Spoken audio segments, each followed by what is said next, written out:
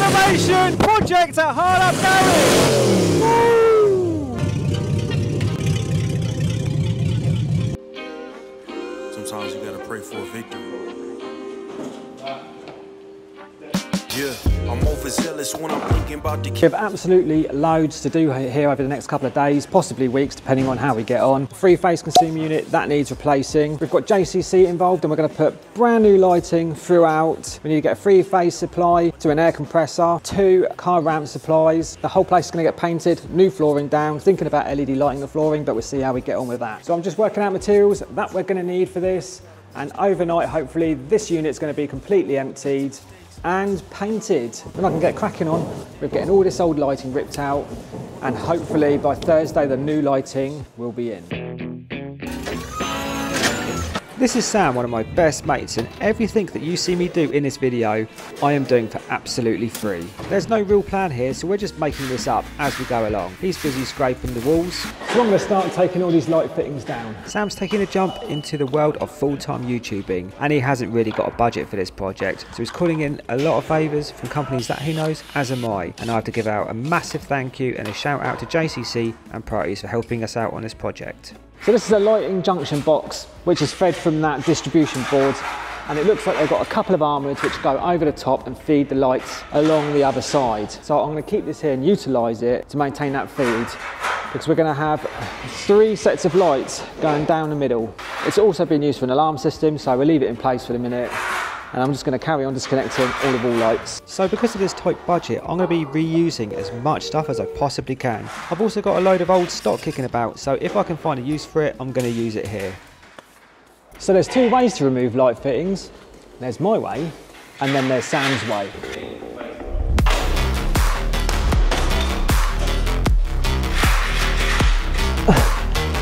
Would you like some help? Yes, please. Section.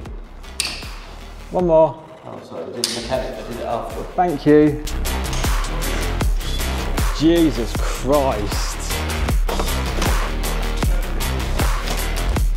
So all of these walls are going to get boarded, which means I need to take down all of this conduit, but I'm going to save it and reuse it and put it back on top once we got this bit done. After a quick chat, we decided not to board this wall, but the conduit's still got to come off. The sockets are all knackered, and we're going to do something different instead. Like I said, Sam's mind changes all the time during this project, so I'm just running with it. Yep.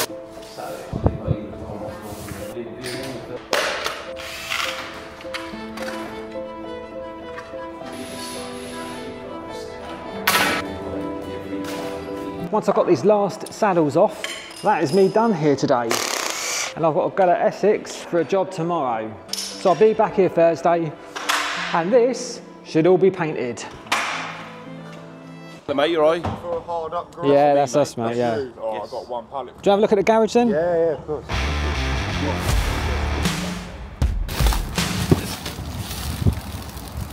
A knife, mate. Yeah. I knew the electrician would step in and show me how to do it. So, like, you just do that. But it's arrived. I'm really excited. So, you excited, Adam? Overwhelmed. You're sliding off your seat with excitement. Right. Is it worth bringing everything inside? Definitely. Yeah. All right, I'll get some mats down, get it loaded in. Thank you, dude. You may have well noticed that the painting is not finished, and that is because we ran out of paint. Once we got all the lights loaded in, we faced the biggest challenge of this project so far. And this is because we were all terrible kids. None of us seem to know how to count. And we can't work out how many lights are in each row. 38. Yeah. 38.6. We're going to make 7, 6, 7. That's why they must do 4s, because they're knocking down the foot for the end, aren't they? Yeah. This is what happens when kids don't go to school. Or mechanics. All right, yeah, I still don't understand. I don't do maths, mate. No? No. It's not going to be a problem. We'll just lay them out. Yeah. See how it works. Yeah? Yeah.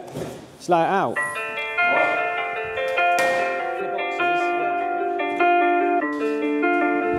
So basically, when you can't count, like any of us, you end up laying stuff out because it's all in feet and meters and none of us know how to convert that. So go to school, kids. What he's saying is that he should have taken a little bit longer learning about numbers instead of electrocuting himself on a regular basis. That's it. That won't be any longer than that, will it? Look! Is it? Are you sure that's right? Yeah? That's not too much, Sam? No, never too much. Can't have enough lighting. Yeah, honestly, I don't know I'm going to get to the end of that to connect it up, mate. There's loads of space up here. No problems, just and then there should be some left over for the cabinets. Well, there is, because that's one run, so that's all of that done. Then there's 2 more boxes here, one for that and one for that. And then those left over. Cool. Yeah, 5 look amazing. Yeah. That's the whole idea. I might look like the Starship Enterprise. Yeah, look like the back cave. I've got that noise already downloaded on my phone, so when I do the video of turning it on for the first time, boom, boom. Are you going to wire each line up to a different switch? Yeah. So we can do that? Yeah? Yeah. It won't make that fancy noise though. No, but we will set up some audio. And every time we've got to turn the light. So what we have in this configuration is 1 4-foot, 1 5-foot, 2 5-foot, 3 5-foot, 4 5-foot, 5 5-foot, 6 5-foot light fittings to complete one row, and we're going to have 3 down the middle and then 1 either side. So, as they say, Blackpool illuminations. That's enough chit chat. It's time to get some lights up and get this job done. That is the first row of lighting installed. I just need to pop them up. I wanted to leave them like that just to see how they are, and I've just done a temporary rig. It's on a plug top at the minute. Just wanted to see how they all worked. They look pretty good, so now we're going to pop them up and see if we do get that true line of lighting effect, which is what we wanted. Remarkable. Well, it did look remarkable.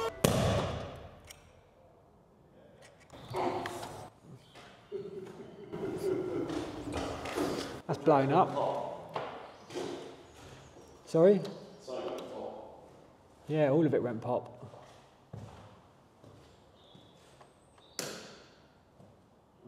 I noticed the board's gone pop. Flick it back on. Yeah.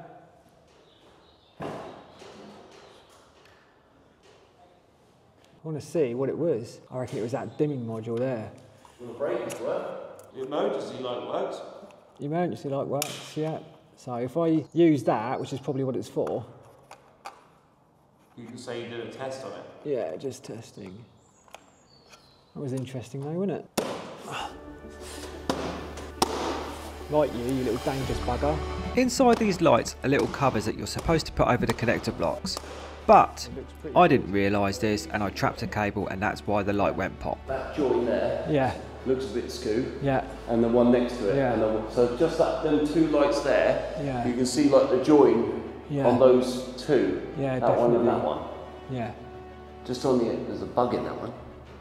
So there's a few tweaks that we need to make just to make sure there's no light showing through either side, but it's all a learning process, and we're going to make sure it's absolutely pucker.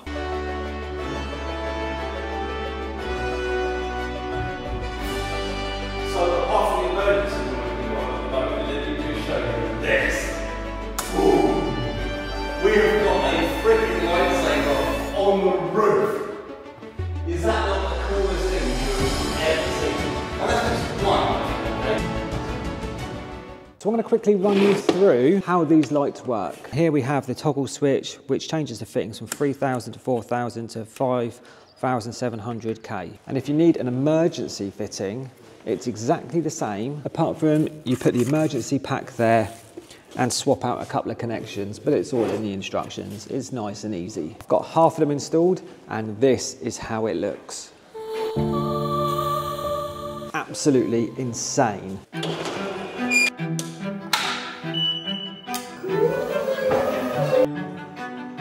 So this is the easiest way that I've found to install these lights. First of all, you get like a joining kit. The camera's wobbling because of this scissor lift, so bear with me.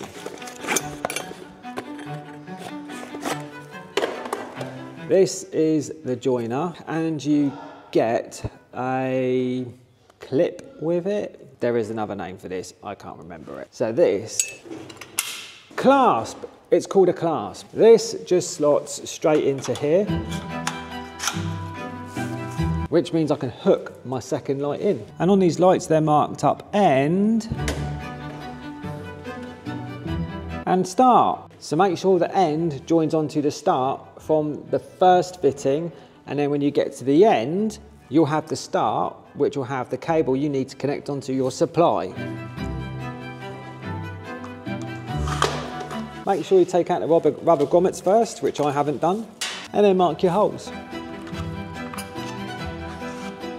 And it doesn't matter if you haven't got your chalk right on your line, just adjust your drilling hole so it is on the line. Pop your plugs in, get a couple of screws ready with washers. And then at this end, we have these plugs here and here. But before I forget, get your clasp on there and then you can do it up, which will give you a nice join. Then take this plug and this plug them in together. We have these other plugs here for dimming modules and this, which I don't know what it's for, but we're not using it.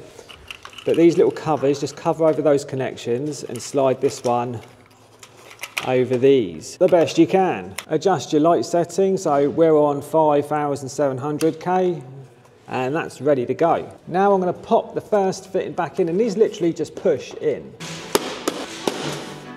So once you've got your third light fitting up, then you can go back to your second fitting and I'll show you how to join the other bits up. Slide this diffuser out of the way, then pop this one up.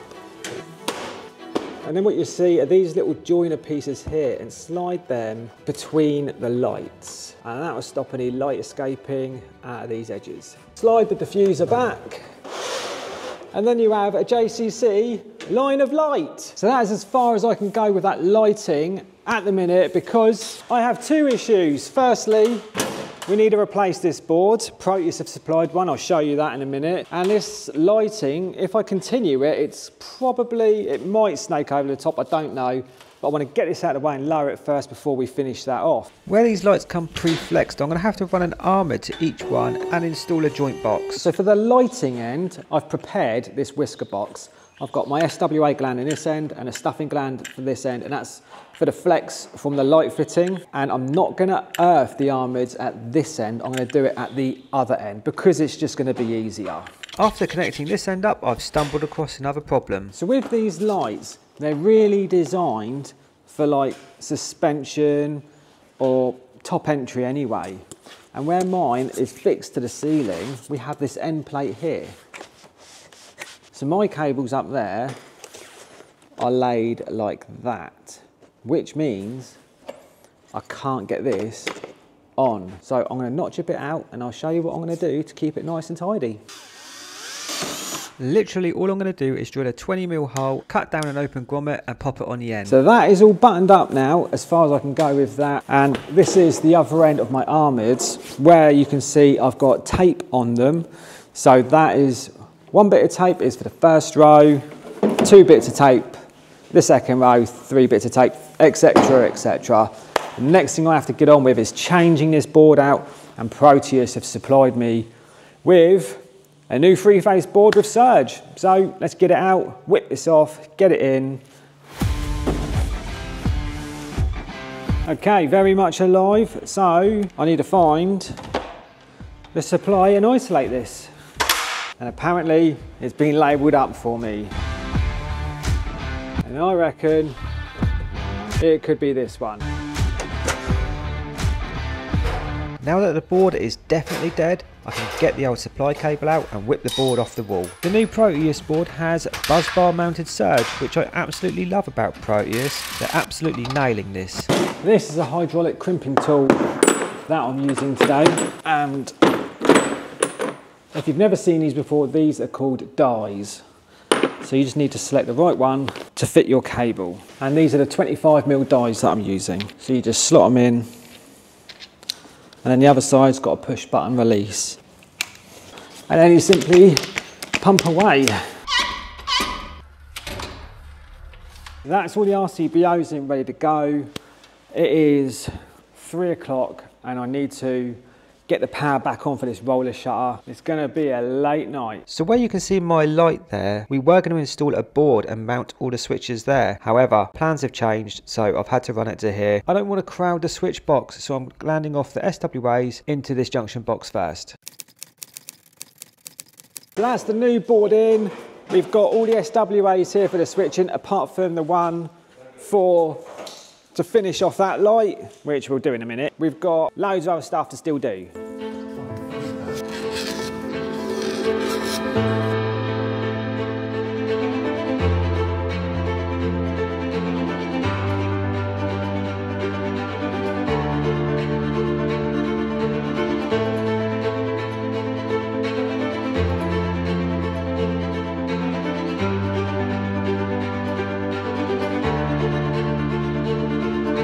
Are you ready?